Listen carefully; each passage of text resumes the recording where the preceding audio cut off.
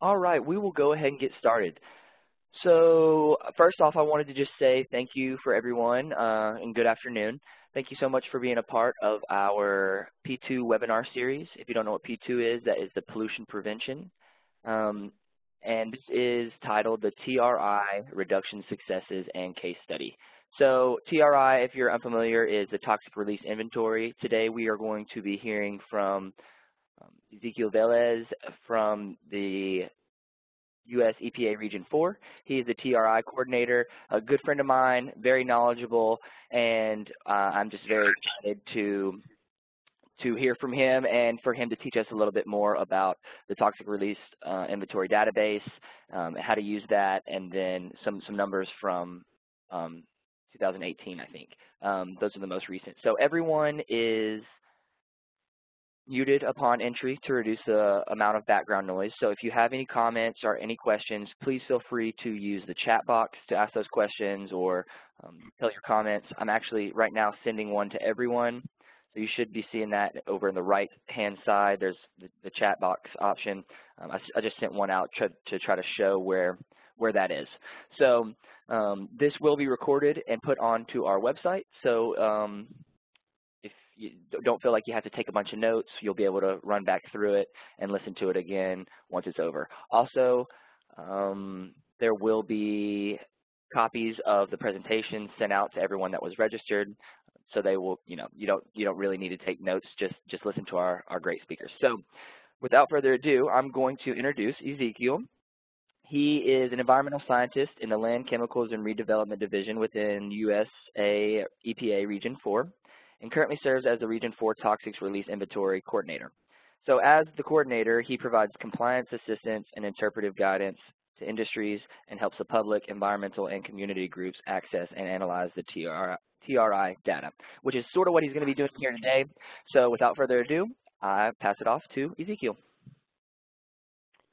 Hello, everyone. I hope that everyone can hear me clearly.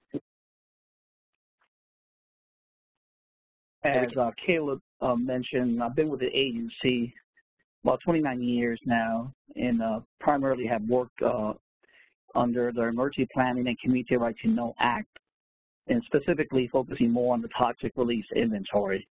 And what I want to do today is kind of give you an overview of the toxic release inventory. In addition to that, I'm going to give you some data for the region, and then kind of narrow down into the state of Tennessee. And then I will finish up with the pollution prevention tool and specifically talk about some options for source reductions and use some examples of different industries that have actually already reported to the P2 tool under the TRI, okay? So what I'm going to do just for make it a little bit more easier, I'm going to put a short video now that will introduce what TRI is. So here goes the first video.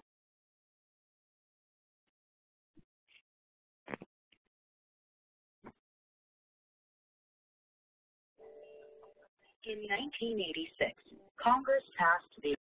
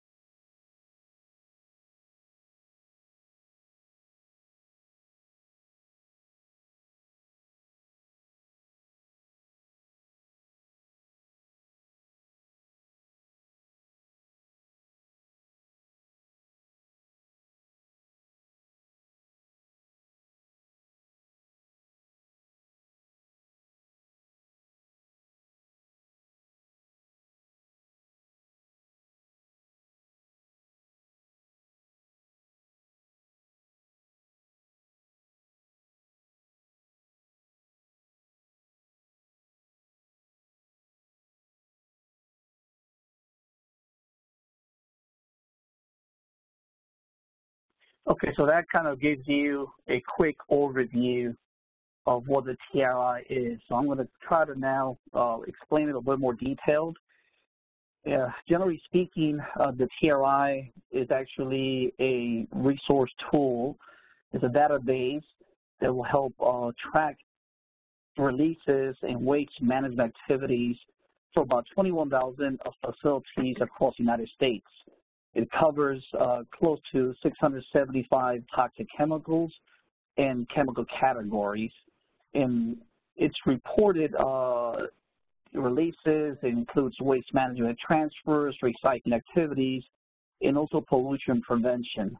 So that's pretty much what the TRI is. How it started, it was actually created because of an incident that happened originally in 1984 in Bhopal, India, methyl isocyanate, that actually triggered over 2,000 deaths, and actually following that, about 15,000 more people died due to long-term health effects. And about more than 150,000 people were actually treated at hospitals across Bhopal because of this incident. A year later, in 1985, there was a similar incident, which, thank God, did not have those consequences, but in the Institute of West Virginia, and that actually prompted Congress to create the Emergency Planning and Community Right to Know Act, which was actually passed in 1986. So at this point, we have close to 34 years worth of data for the toxic release inventory. The TRI, or the toxic release inventory, is actually one section of the law of the Emergency Planning and Community Right to Know Act. It's actually called Section 313. So there are other laws which we're not going to discuss today, but they also pertain to EPGRA. One of the things to keep in mind is when we talk about TRI, TRI has very specific requirements for industries to report. They have to be in a covered sector. They have to have 10 full-time employees, or the equivalent of 20,000 hours of work during the year. And then they actually have to either manufacture, process, or otherwise use a toxic chemical above a certain threshold. So the company meets those 4 requirements, then they're actually required to submit a report to the toxic release inventory. So what are the sectors that are covered? We're going to go in a little more detail in a minute, but some of them are manufacturing, coal mining, hazardous waste, management facilities, and that have 10 full-time employees. Now, just to make it a little bit easier, originally, before 1998, only the manufacturing sector was covered. They used to be called Standard Industrial Specification Code 20-39, which was any company was manufacturing something and they use, these chemicals above a certain threshold, they were required to report. In 1998, EPA actually added 7 new sectors, okay, and including federal facilities. Those are metal mining, coal mining, electric utilities, TSD facilities, solvent recovery services, chemical distributors, and petroleum bulk terminals. And as I mentioned, by executive order of federal facilities. So those are the sectors that are covered. And the reason why I mentioned this is because there's some companies who are not covered, some sectors that are not covered. So those that are listed here are actually covered and required to report if they meet all the criteria for reporting. Now, apart from the sectors and the number of employees, a company has to meet a very specific threshold. If a company is actually manufacturing or processing more than 25,000 pounds of a toxic chemical during the whole calendar year, they're required to report. And that means that they're creating the chemical or they're processing a chemical. That means incorporating a chemical into a product for further distribution into commerce. That's 25,000 pounds. If a company is otherwise using a chemical, like let's say a solvent for cleaning the press for printing, then it will be 10,000 pounds. Then EPA actually established a lower threshold in the year 2000 for what they call PBT chemicals, persistent, bioaccumulative, and toxic chemicals. And those will range from 100 pounds to 10 pounds for highly toxic and 0.1 grams for the dioxin-like compounds. So those are the basic requirements for TRI. So again, they have to meet a specific sector. And I'm going to go back really quick just to show you. They have to be in a covered sector that we mentioned originally. They have to have 10 full-time employees, or they quoted 20,000 hours. They have to manufacture, process, or otherwise use a TRI chemical, and they have to exceed a threshold of any of those chemicals in order to report. So those are the basic requirements that we have for TRI. Now, what is a release according to the TRI? A release actually would be any release by any industrial facility covered to the air, water, land, and underground injection. So those are the 4 categories, and that's what's unique about TRI. You know, of course, if you work in the air division or the water division, they only handle air or water division issues. TRI actually covers all sectors or all media, in this case, air, water, land, and even the underground injection. So if you exceed a threshold for a chemical, and you have any releases in any of these 4 areas, air, water, land, or underground injection, you're actually required to cover and submit those releases to those 4 media on the Form R of the toxic release inventory. Now, what's reported on the form, on-site releases to the either air, water, land, or underground injection, but also outside transfers. And it could be outside transfers for releasing it to the disposal to a landfill, like a reckless or Title C landfill, or it could be actually sent outside for further waste management. So you also report waste management activities, and those can be both either on-site or off-site. And it will be the recycling, treatment, for destruction, or in the recovery. In addition, you have to report any type of pollution prevention activities that you may have done for that particular chemical. Now, one thing I want you to keep in mind, TRI is a yearly report. Different from NEI, which actually is every 3 years. This is a yearly report, and this kind of shows you the cycle for which companies have to report. From January until July or June, companies are reporting. The due date for reporting is actually July 1st of every year, and you report for the prior year. So the first few months of the year, companies are gathering the data that actually they have in order to report any type of emission they have actually had during the prior year. So July 1st is reported. About 30 days later, about July 30th, 31st, we actually do a preliminary data release, so which means we haven't done much data quality to it, but we are reporting whatever the company actually sent to EPA. We immediately release that within 30 days of being reported to the public. And that's why we actually emphasize the importance of reporting accurately. Then we go through a process of data quality review from the end of July all the way down to October. And then we actually publish a final data sometime in November. Well, actually, what I mean by that is we freeze the data and we start creating what we call the national analysis, which usually occurs sometime in January or February, depending how much we advance in this process. So anyhow, that's kind of an overview of how the TRI actually is managed through the whole year. Now I want to also show you a quick video of once we receive the data, what we actually do with the data. And this is what we do. We create something called the TRI National Analysis. And let me give you this short and quick video.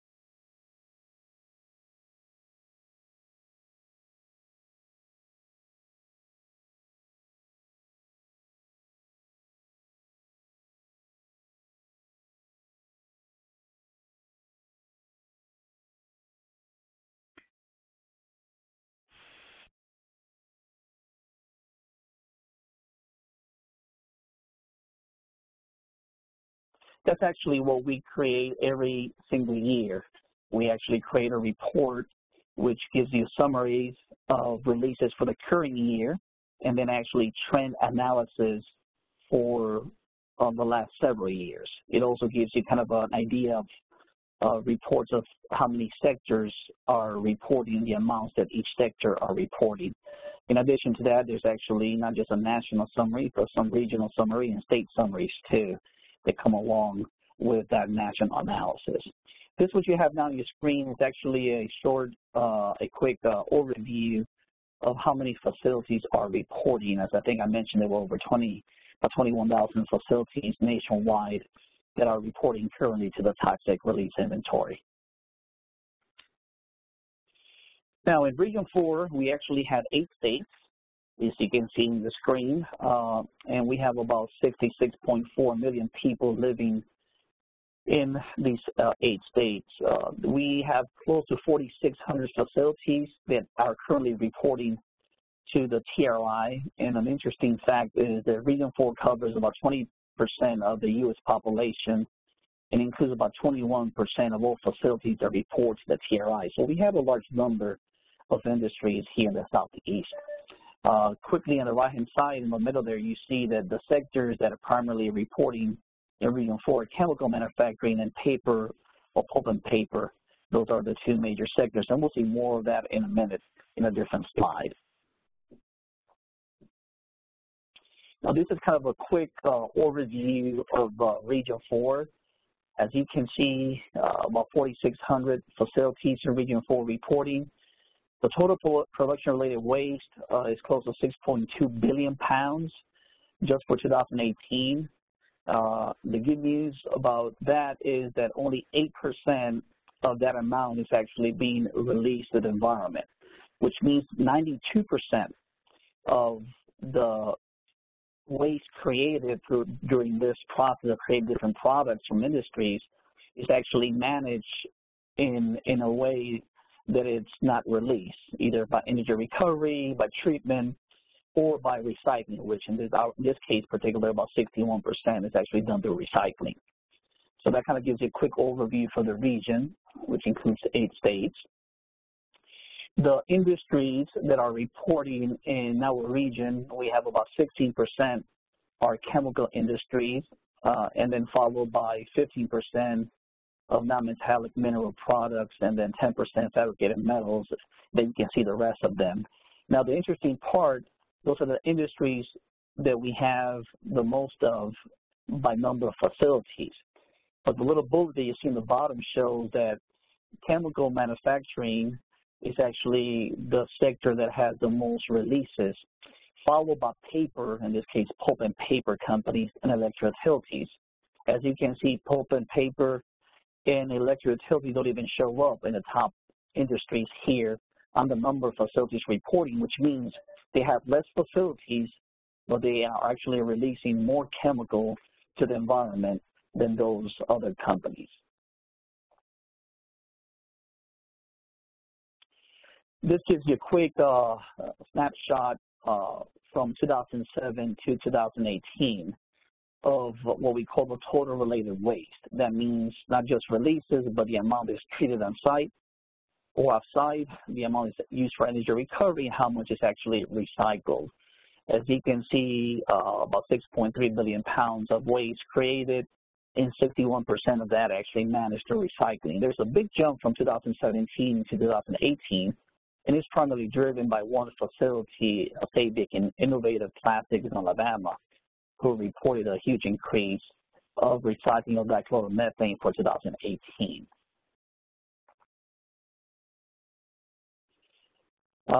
The next thing that you see here is actually a total releases and disposals for Region 4, and you can see kind of the trend. If you go back here to 2007, you can see the trend in air releases going down, and they have pretty much stabilized from 2017 to 2018. And the same thing, the land releases have kept pretty much the same, and the same thing for offsite disposal. But there has been definitely some reductions through the years for releases in Region 4. If you want to look at the top 5 chemicals, these are the top 5 chemicals for air releases and also for water releases, specifically for Region 4. So that includes all 8 states. And methanol, for example, that's not surprising because that's actually, most of that comes from pulp and paper industries, which is the second primary sector in our region, okay? And then you see the one on the right-hand side, which is actually water releases. So that's actually the top 5 chemicals in the whole region of chemicals that are being released in the environment.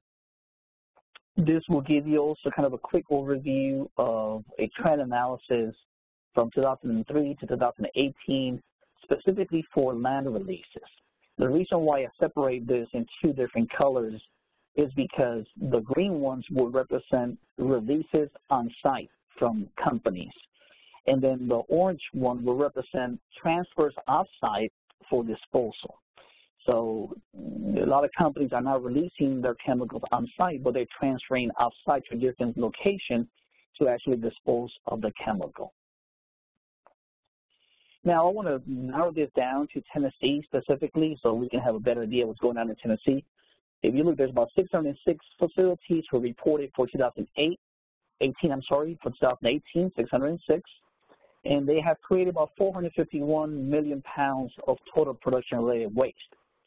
And out of those 450 million pounds, 88.6 million pounds have been released either on-site or off-site.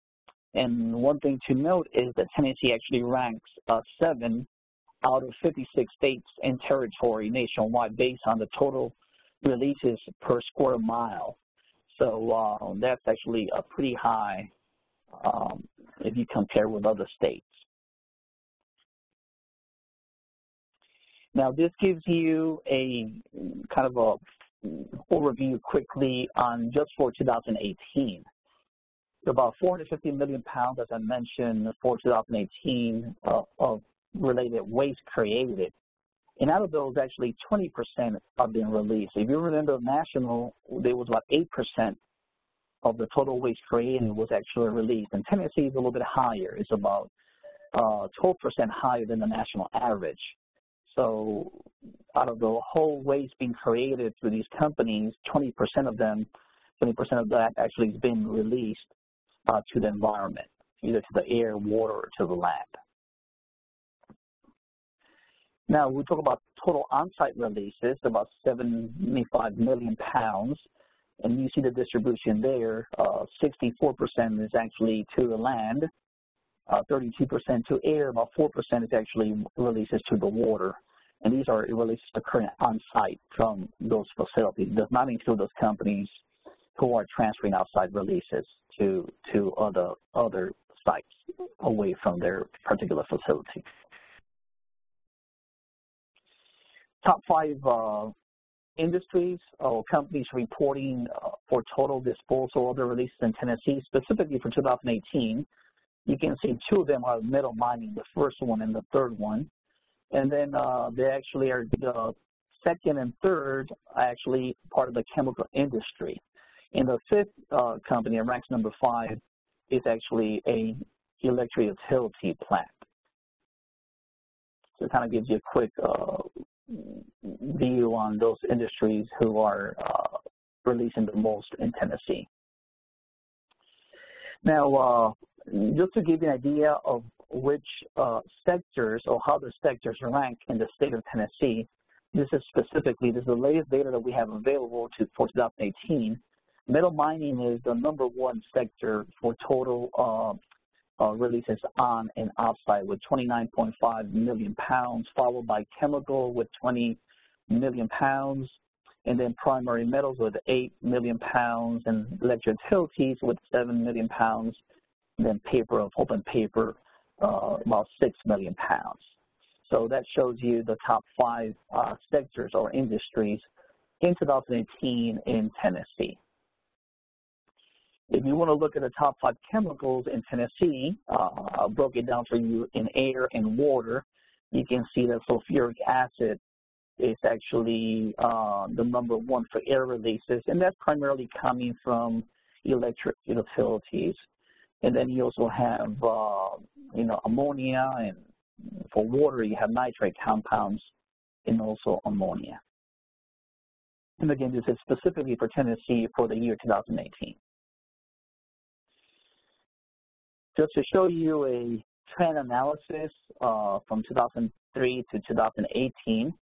Again, this is a total production-related waste and shows you releases, treatment, energy recovery, and also the amount recycled. So it kind of shows you the change through the years of releases of waste management actually created in Tennessee. Now this next slide, what I do is I took the bottom part of this graph and just broke it down for you just to show you the releases. So here you see the releases from 2003 to 2018. Actually, in 2003, it was 143 million pounds. In 2004, it was a slight increase to 158 million pounds. But if you see, that's actually a good reduction through the years. We actually did see a jump about 7 million pounds from 2017 to 2018 for Tennessee specifically. So, but in general, you can see the trend going down with the exception of this actually last year, which mostly is attributed to the economy, the increase in manufacturing in most sectors, to be honest with you. Now, what I want to do is actually take some time to talk about the Pollution Prevention Act in what we call the P2 tool. The Pollution Prevention Act was actually passed in 1990, and what it did, it actually extended the authority for EPA to go beyond just collecting release data and actually help EPA collect a little bit more information on waste management activities, which include not just releases, but chemicals are being treated for destruction, how much is being used for energy recovery, and as well as for recycling. So, as most of you probably know, there's a waste management hierarchy that EPA uses. Of course, the top portion of that triangle shows the preferred option of source reduction followed by recycling. And then the less preferable option, of course, disposal or releases. So the goal is to be in the top of that pyramid in order to have the best waste management possible. Now, when you go to a Form R, you're going to find that there's two different sections in the form that requires you to submit information for waste management and how you do any type of pollution prevention or source reduction. The first section is section 8.10. Now, this is not an optional section. This is actually a section that every facility who fills a Form R and reports for a chemical, they have to fill out. And you have to report what type of source activities you're doing. In fact, you're going to see later on about 49 different source codes that you can use, and we'll mention that later on. Then section 8.11 is actually what we call a optional narrative. So it gives companies the option to report more detailed information in order to explain to EPA how they achieved that source reduction that reported in section 8.10.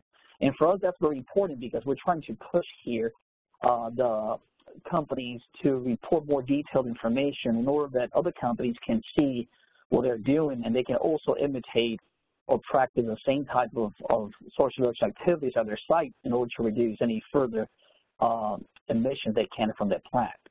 So that's section 8.10 and section 8.11. Now, what's the benefits of P2? As many of you know, it reduces financial cost. It also reduces environmental costs for due to health problems or environmental damage. And then something else is that EPA is actually making a big effort to recognize industry as, you know, good neighbors and good business models. In fact, just last month in February, our regional administrator went to South Carolina, to Greenwood, and conducted a press release there live at Cooper Power Systems.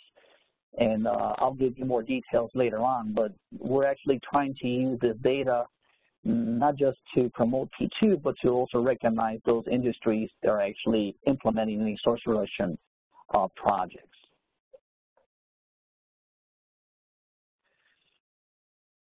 EPA also does what they call a P2 Spotlight series, so they're actually highlighting in different reports that they create either national analysis and other reports. what industry is actually doing. So the more you write in section 8.11, the more information we have to create these spotlight series P2 reports to inform not just the community but other sectors what you're doing.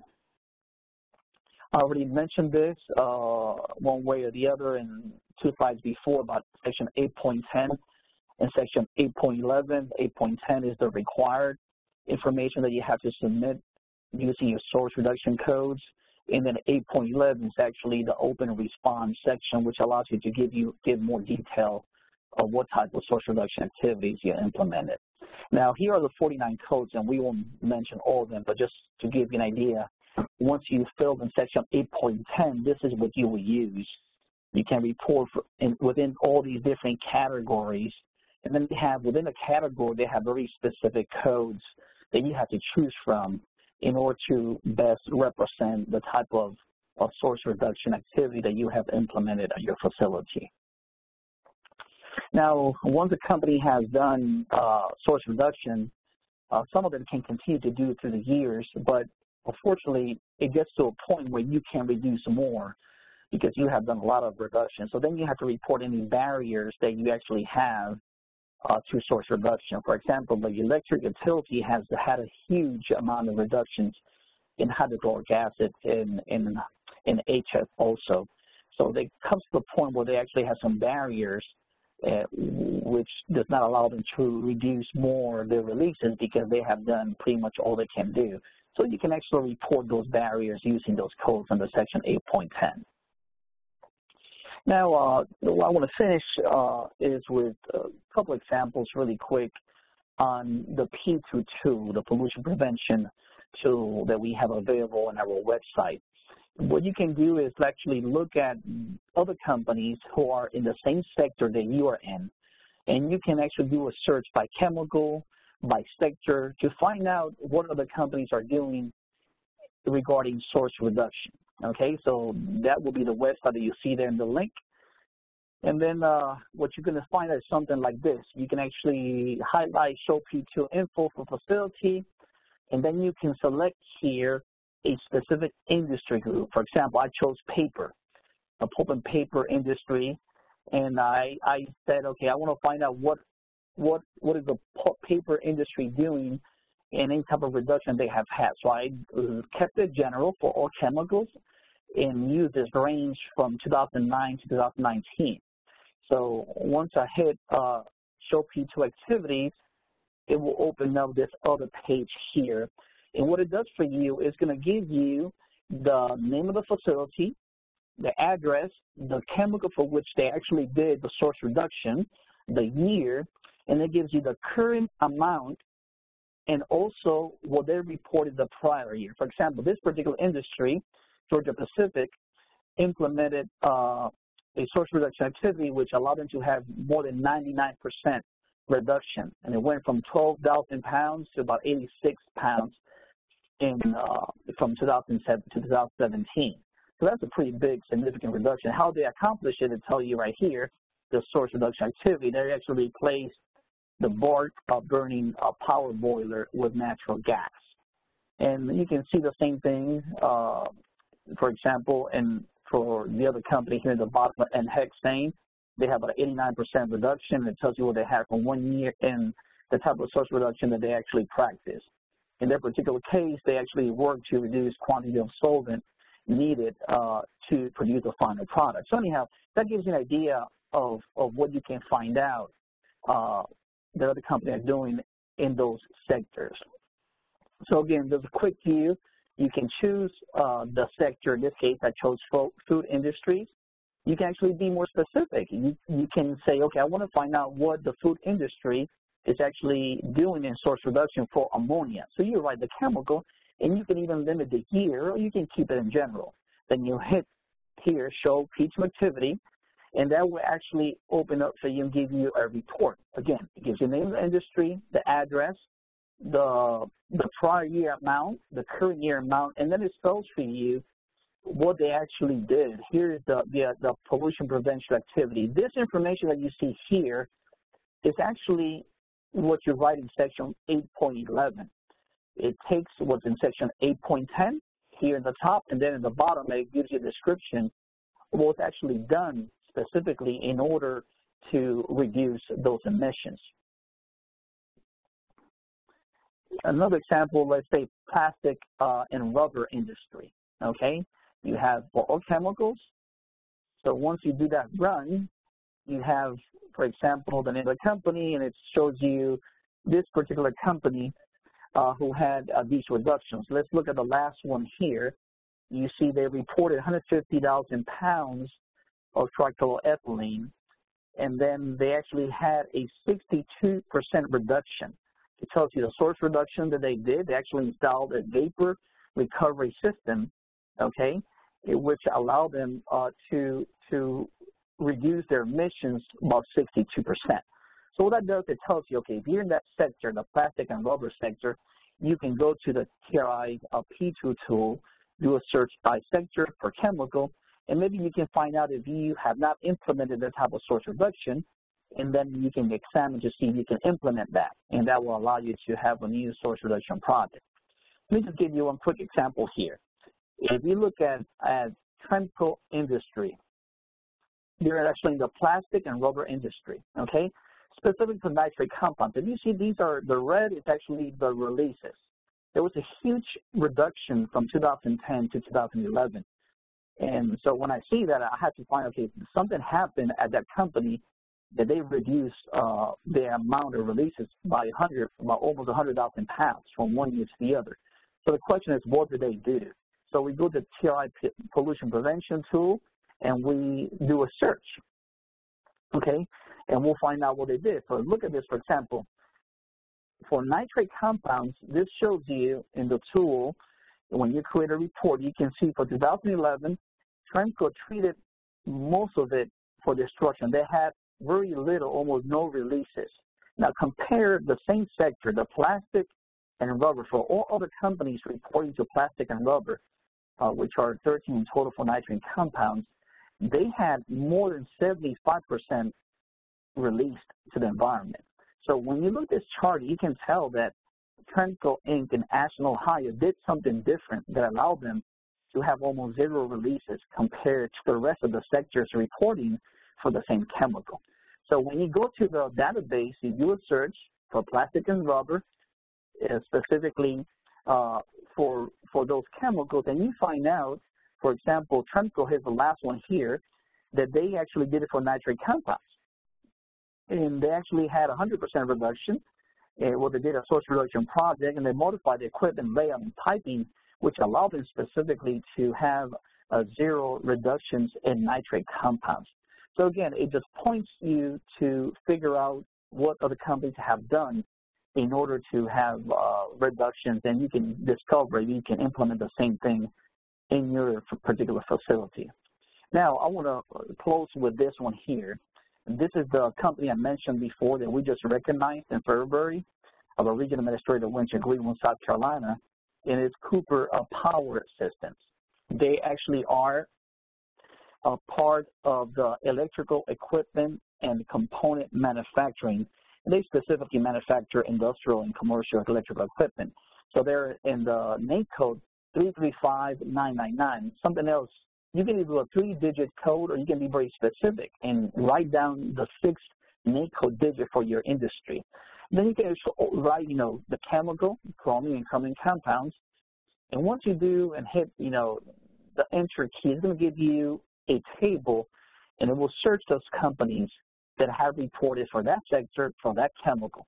For example, Cooper Power Systems, they actually reduced 99% of their emissions from 5,820 of chromium in chromium compounds to 17 pounds released.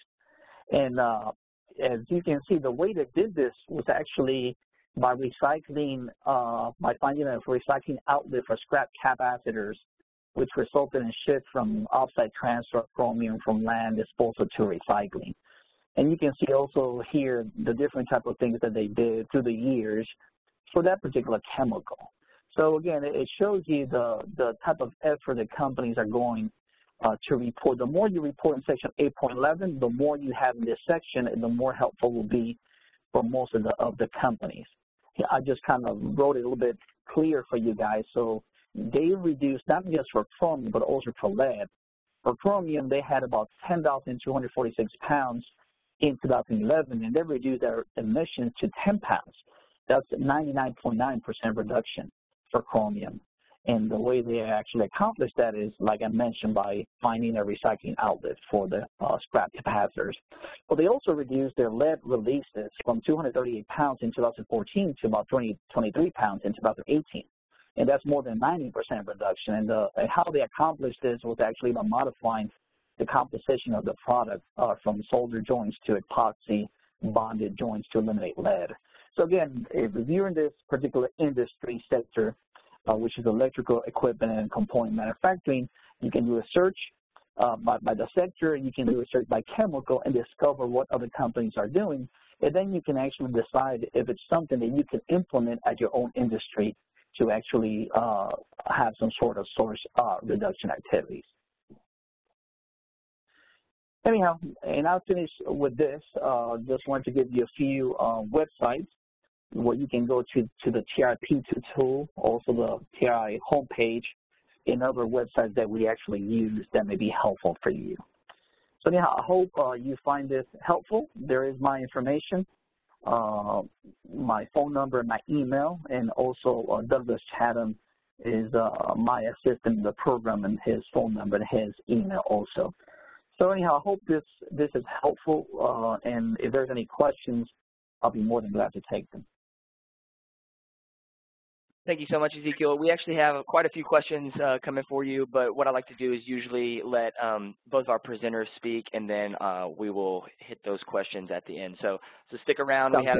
We have like 5 or 6 questions that came up during your presentation. But thank you so much for diving a little bit deeper into what the toxic release inventory is and how to use the database and things like that. So from here, we will now.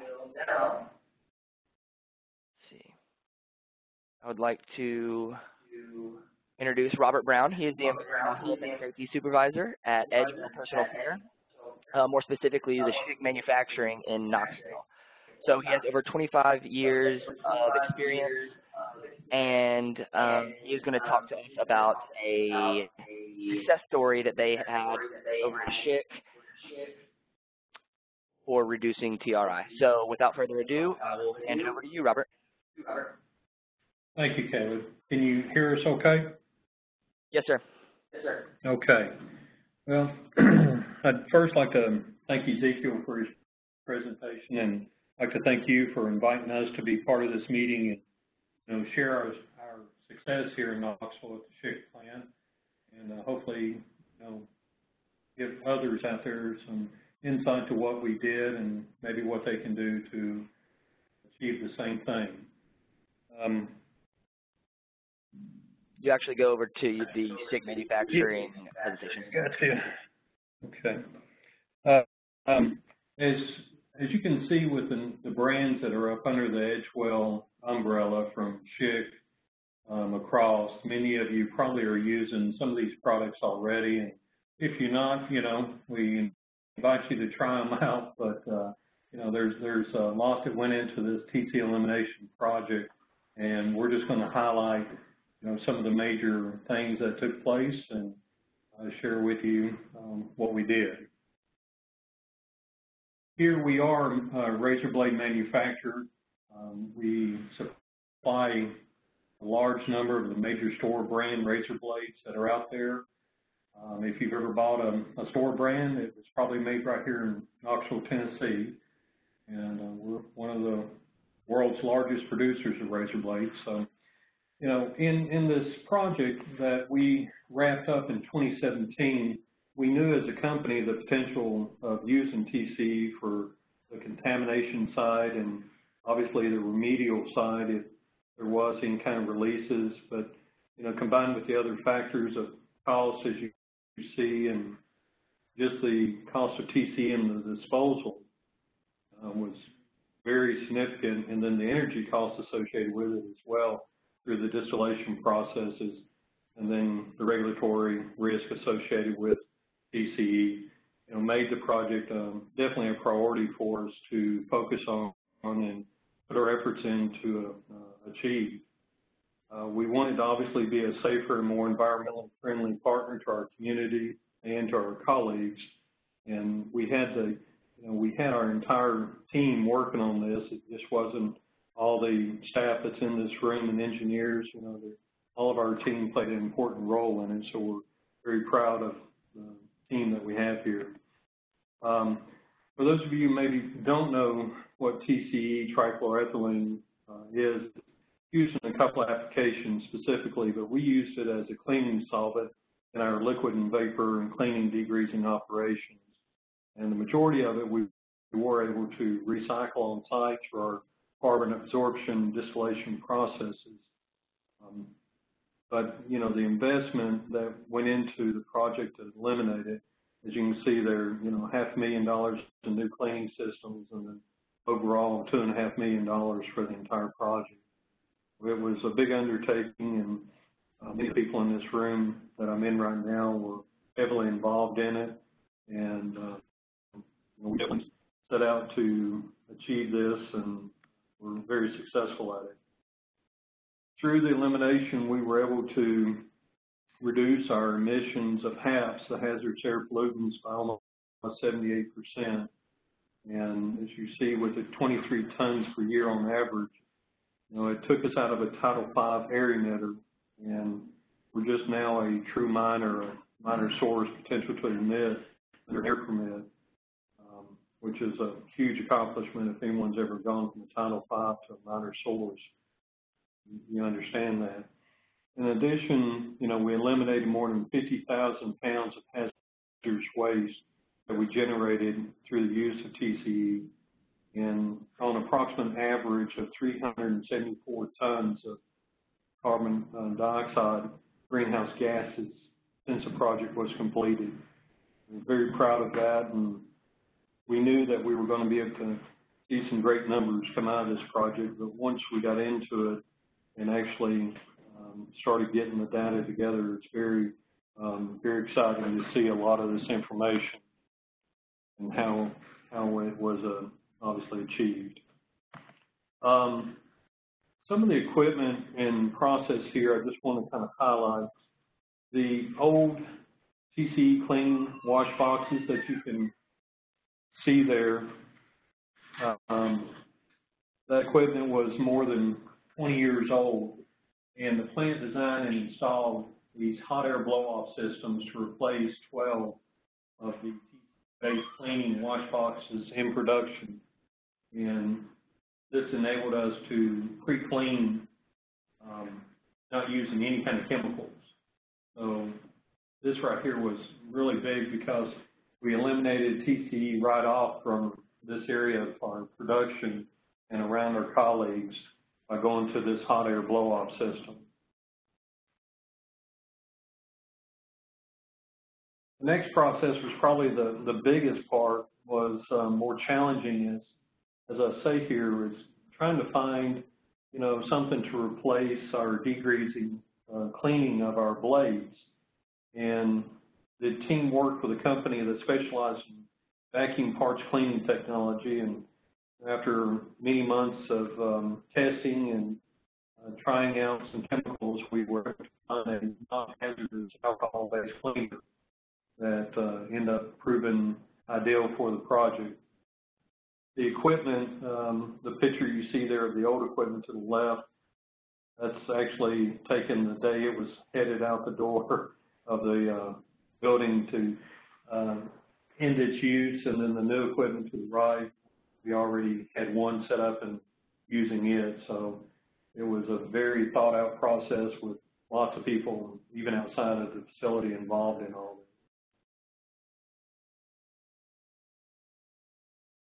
The pictures here just kind of give you a little view of our CAU units, the carbon absorption units that were in place under our Title V, and then the area now, very similar to what you see to the right. It was, the cost, so much related to the removal and disposal of all the equipment and the waste associated with it. and then the new cleaning systems that were put into place.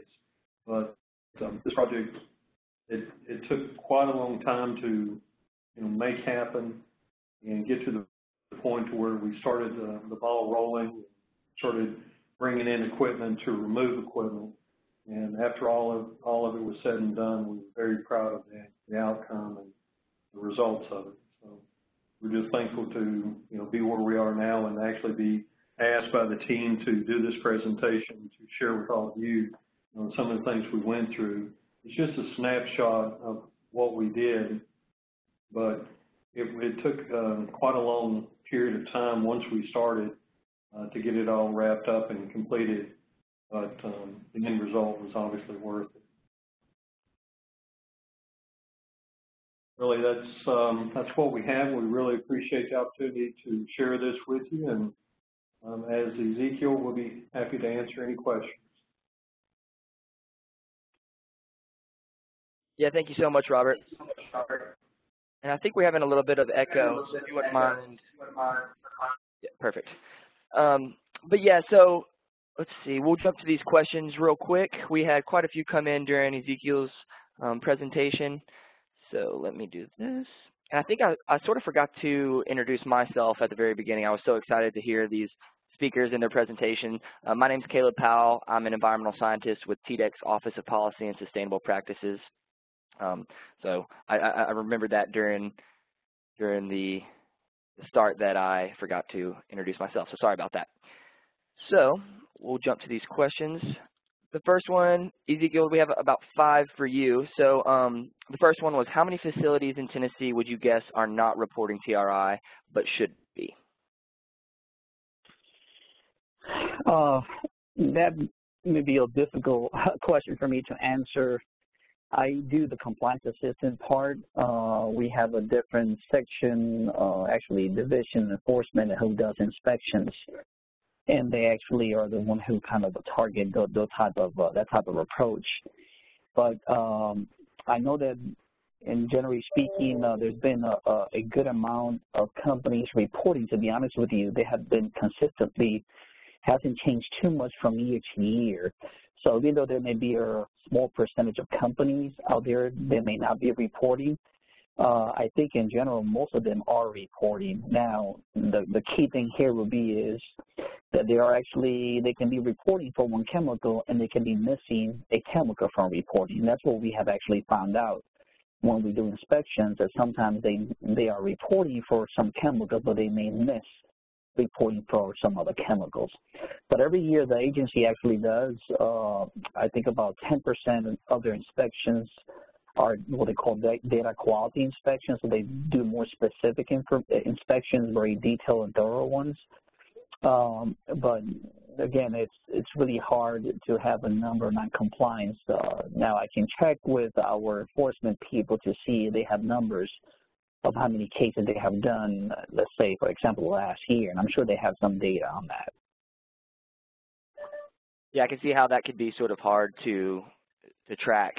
Yeah, and if I can mention something else, just keep in mind, you have these 3 basic requirements. You have cover sector, you also have number of employees, and you have thresholds. So let's say 1 year you have less employees. So even though you may exceed the threshold, you're not required to report. Or let's assume that you're in the cover sector and you have the number of employees, but you go below the threshold, either because there was not too much demand for that chemical, for that product. So that could be, the company didn't report, but there was a reason why they didn't report, because it didn't exceed the threshold for that chemical. So those are possibilities too, so keep that in mind. Awesome. So the next question is, how common is under or over reporting of values? That's a good question. We do data quality. In fact, just this week, I sent 200 emails to 200 different facilities in our region alone for data quality. And we're looking at those who had increases, the amount they reported on increases, or the amount they actually reported as a decrease. and we looked at the amount they're reporting as waste management and also as release. So we're targeting companies who increase and decrease their releases, the major ones. And in the past, we have found companies who have over-reported. And just recently, we had a call dealing with a company who over-reported.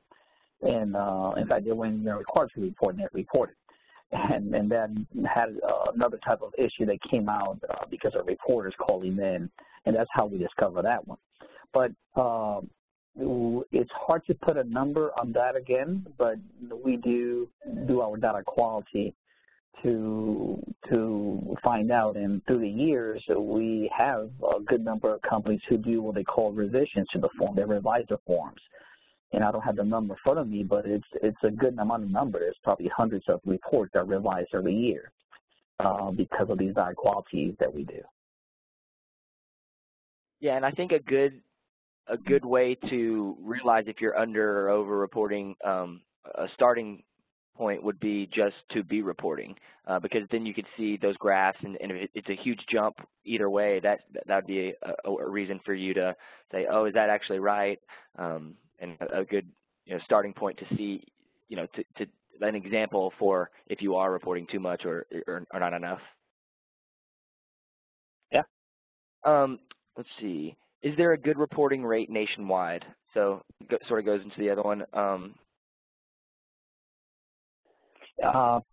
Again, these are all related, and it's really difficult. And maybe talking to the enforcement people, we can find more details. So I'll do this. I can talk to our enforcement people and find out if they have any type of presentation that may give you more details on the number of inspections and the percent of compliance versus non-compliance from those inspections. Awesome. Yeah, and then there was the last one. It sort of still goes on with the reporting, so you might not be able to answer it, but it says, does the EPA do much enforcement on non-reporting? Oh, yeah, definitely. First of all, we do a lot of compliance assistance and try to get companies to report. If the EPA inspects a facility and due to the inspection there's a complaint against the facility and EPA receives the information, they usually follow up with an enforcement case if they meet the requirements for enforcement. So I know that every year, at least when I was working in enforcement, which I did for about 8 years, we did about 60 inspections, sometimes even 100 inspections every year in our region from industries. And I don't know, there was always some enforcement. I worked in the Chattanooga Creek Initiative years ago, and I did a good number of inspections, and I found 60% of the companies who were out of compliance. And so we actually had show cause meetings with them. Enforcement, there were actually penalties assessed to those companies, and some also community projects done to mitigate those penalties. So yeah, I mean, EPA is always very active in each region of conducting inspections and also conducting enforcement when the circumstances merit it. Awesome. Well, thank you so much, Ezekiel, for your knowledge. Sure. and for taking time out of your schedule to present on this webinar. I had one question for Robert. Robert, whenever you're trying to sell this to upper management to do this big reduction, this big investment, how do you go about doing that? How do you sell it and prove that this is something that needs to be done? Well, fortunately for us, we were all on the same page in the beginning. We knew we wanted to, get out of this use of TCE. But I think you just have to, have your information and facts together about what impact you're making, and by, reducing or eliminating where you're going to end up, what that impact will be on the positive side. Awesome. Well, and thank you again for taking time out of your busy schedule. I know you got a lot of stuff going on, especially with the sickness and everything that's going on. So I just wanted to say thank you to both of our presenters. There was a wealth of knowledge, and I very much appreciate you guys taking time. If there's no more questions, then I would like to remind everyone that the recording link to this webinar and the presentation PDFs will be sent out to you in a follow-up hopefully tomorrow, if not early next week. This webinar is put on by the Tennessee Department of Environment and Conservation's Office of Policy and Sustainable Practices. More specifically, housed in that is the Tennessee Green Star Partnership Program, which I oversee. And if you've never heard of that, then it is the environmental leadership program for manufacturers in the state of Tennessee. So if you haven't heard of it, you want to know more about it, please reach out to me. I'll give you some information about it, and we'd love to have more partners around the state. Actually, I'm going to be reaching out to Robert pretty soon. Hopefully we'll get Schick in Knoxville as one of our newest Green Star partners. So I wanted to thank everyone for taking time out of their schedules to listen in and for the questions. It was very helpful. Everyone make sure to practice your social distancing and stay safe out there. Thank you. Thank you, Caleb.